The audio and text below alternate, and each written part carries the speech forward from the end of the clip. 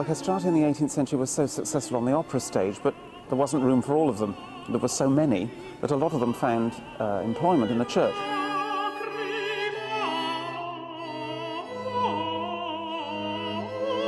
As a result of that, you get a repertoire that's exactly the same. The Ad te suspiramus o Porpora could easily be an aria of betrayed love from an opera.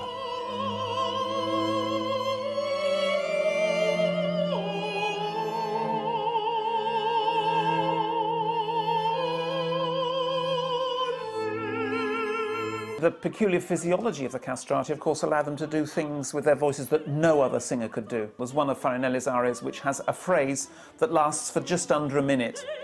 In part of that phrase, notes are going past at the rate of 1,000 per minute. And really no other voice could keep up with that.